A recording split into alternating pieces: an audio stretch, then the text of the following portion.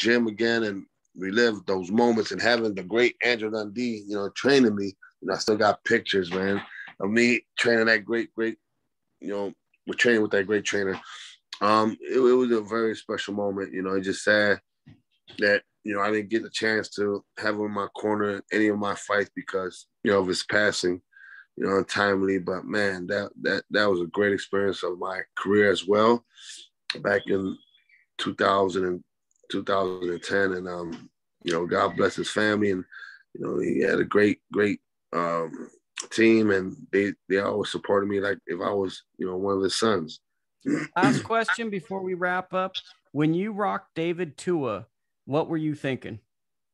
Man, it's interesting you bring that question up. That's one of my greatest performances in my boxing career. Actually, that was, right before the Burr fight. And it's interesting because people was looking at me like, why would you take that fight? I mean, that fight's too dangerous. And they have reasons to that. But, again, I'm a warrior. I came from the mud. I mean, housing projects. I've been through everything, the judicial system, I had to beat that, a lot of things that was trying to put me down, but I ended up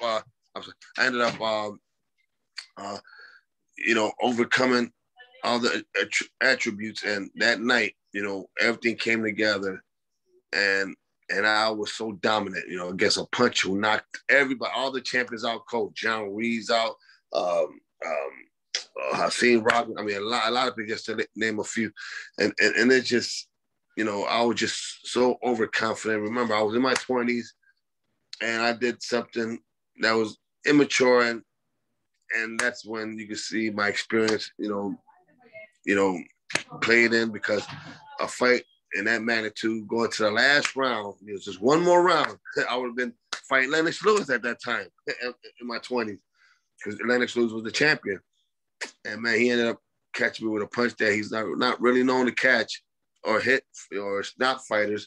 He hit me with an overhand right, and I remember it. I mean, he dazed me. I mean, it was like a bomb, boom, and I felt it, but he didn't knock me down. I mean, I was still coherent, but I was, wobble. My equilibrium was off, and I thought the referee, shouldn't stop it that premature. Even though a lot of people, critics, said I should have took a knee, instead of standing up, which I should have, but again, that explains my inexperience at the time. I wasn't used to getting hurt like that or getting stopped, and referee, pretty much, stopped it. It was very devastating. He didn't knock me down or out or anything like that. He just, he hurt me. I gotta admit, I'm a fighter. I'm not gonna hold anything back. He's one of the hardest punches, not the hardest puncher that I fought. And I'm known to have a good chin. As you can see, I fought, the Oliver McCalls, the James Black Tony, Rhino. the Black Rhino, who knocked everybody at the time, and I upset him. So yeah, man, that was one of my greatest performances. And after that, David Tua showed me so much love, and that gave me a lot of support. A lot of people like Max Kellerman, everybody respected me as a truth, heavyweight. Because at that time they thought I was too small for heavyweight, but I proved them wrong. Size is just, just a number. Well, like Bob Dylan said, let's bring it all back home again. So we kind of went on a little tour of kind of your journey to get to the heavyweight title. Let's just one last time talk about how people can get behind y'all, if they can support in any way your chance to become or to get your world title shot that you've been looking for in the last 7 years.